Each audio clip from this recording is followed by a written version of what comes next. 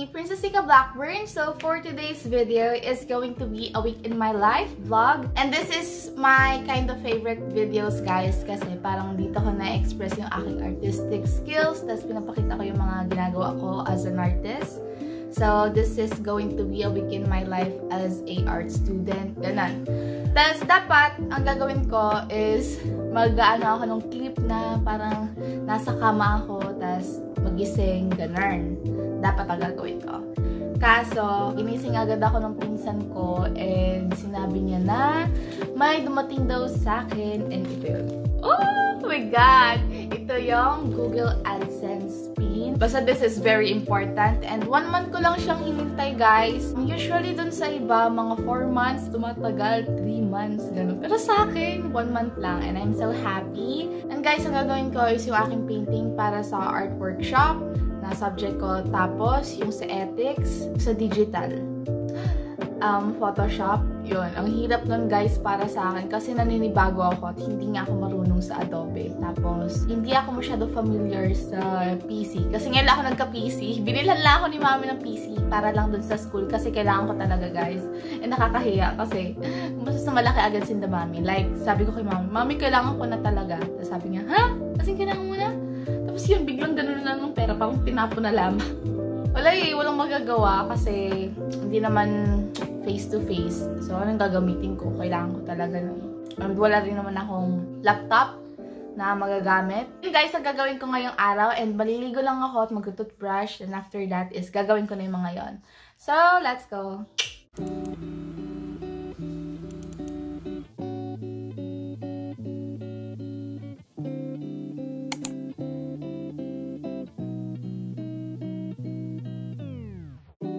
Guys, so I am finally done doing this sa digital. So, sobrang tagal. 2 hours ako nakaupo and gusto ko talaga matapos na yon.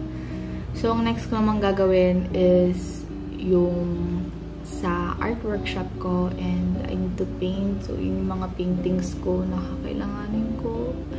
Yeah. Sakit na ng likod ko, pero madami pa akong kailangan gawin. Mamaya na lang yung ethics, mamayang gabi or madaling araw. Try ko siya tapusin.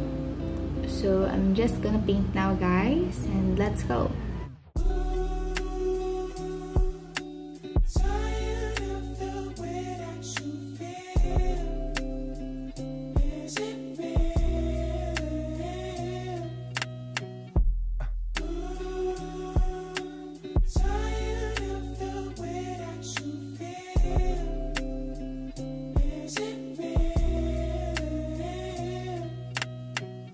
It's the lullaby straight till the morning. Oh, how we keep it going. This love is only moments, girl. And you know I'm carrying the world. So just fuck me like a side boy. Save me from all of the pain and the drama. I'm playing whispered on the lane with my problems. Hope it's somebody gonna solve them. And so I lose myself in labor.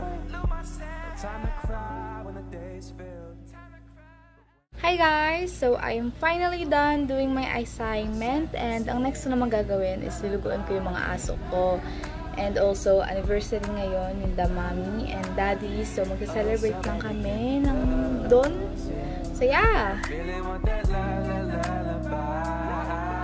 So, love my body.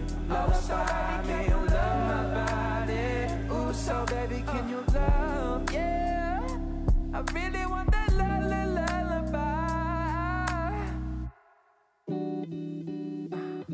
Yeah. Oh. Yeah.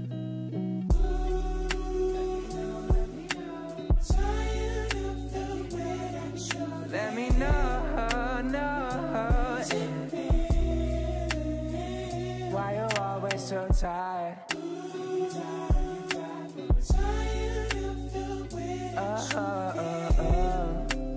Ngayon guys, ang gagawin ko is mag-picture lang ako nito and also ito.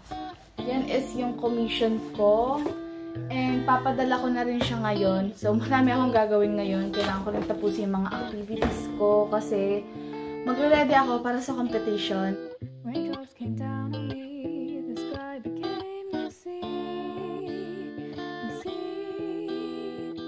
I find it difficult to trace the face you please. So please, don't flick the blade around, you'll cut my delicacy. We bathed under the stars until we fell apart. And now... Hi guys! So, good morning. Well, actually, hindi na umaga ngayon. It is already 2 o'clock, the afternoon, and kaya ako late nagising dahil sobrang daming ginagawa sa school.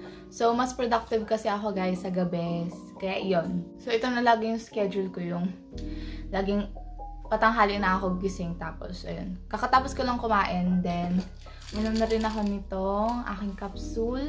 And right now, may class kami ngayon. May class din pala kami kanina. Akala ko kasi wala. Kasi hinihintay ko na magkaroon kami ng break. Kasi sobrang pagod na talaga ako. Ang dami na talagang ginagawa namin. And ayun, nilag na talaga ako ng ilang weeks. Kaya medyo pinapanghina ako. And right now, nagka-class na kami ngayon.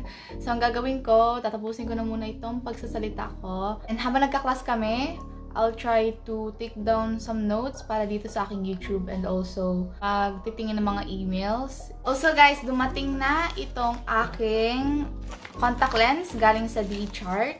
So, this is what it looks like, yung kanilang logo. And may Instagram sila, may Facebook din sila, pero wala silang Shopee. So, ito yon guys. And color gray siya. So, gagamitin ko to para sa photoshoot, para sa aking birthday.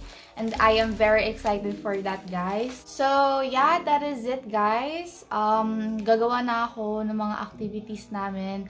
And also, kakailanganin ko ng pumasok sa aming klase.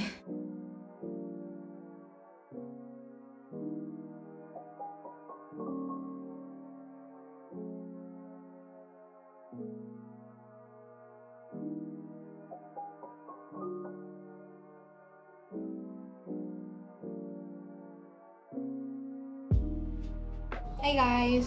So, tapos na yung class namin.